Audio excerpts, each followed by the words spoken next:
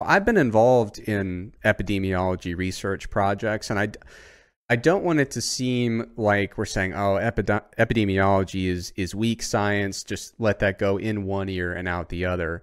It serves a really important purpose, and all types of research do. But what's really important is that when we see the headline, you gotta, unfortunately, reward them with the clicks, which it sucks.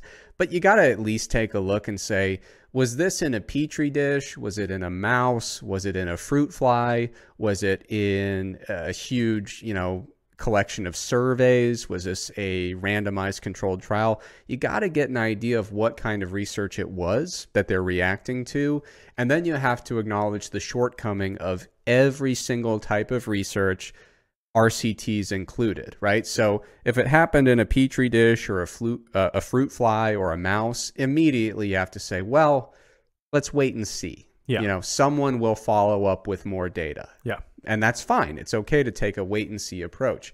Something is an epidemiology finding. You say, okay, well, that's interesting. Let's see if this gets replicated experimentally. Mm-hmm. Someone comes out with a randomized controlled trial and there's 12 participants per group.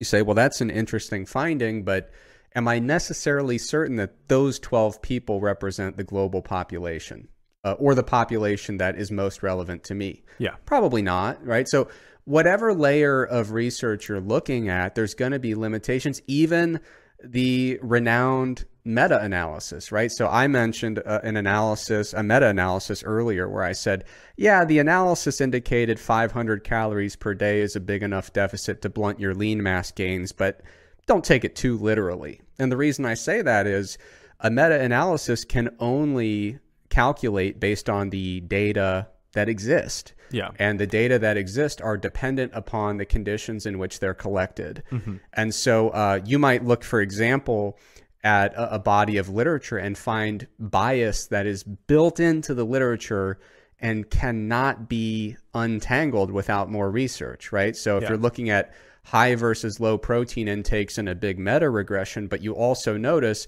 most of the high protein studies are specifically in elderly folks, and a lot of the other studies are more likely to be in younger folks.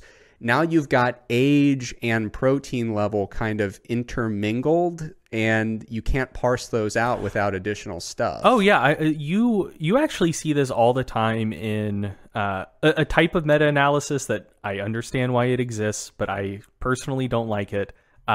So there's a certain genre of meta-analysis where they essentially take just all of the studies that have reported on a particular outcome, and then and it's not necessarily studies where like one group does X, one group does Y, and then like compare between the two groups. Those are my favorite types of metas. But this type that I'm talking about, basically you just get all of the studies that report on a particular outcome, and then you just look to see kind of between studies what study characteristics are predictive of better or of better results for the outcome of interest. And so like in one of those that comes to mind, I think it was just looking at like what resistance training variables are associated with lean mass gains in female lifters. I think that's what it was. But one of the things that they found was that the length of the training intervention was negatively associated with lean mass gains. In other words, if you interpreted that literally, the longer someone trains, not basically like it's not saying the rate of gains slows down over time. It's saying the absolute gains are smaller with longer training intervention. So, if you interpreted that literally, like, hey, I trained for 3 months and put on 5 kilos of muscle mass, and then over the next 3 years, I lose 2 kilos, and that's what I should expect. So over time, I only gain 3 kilos or something like that.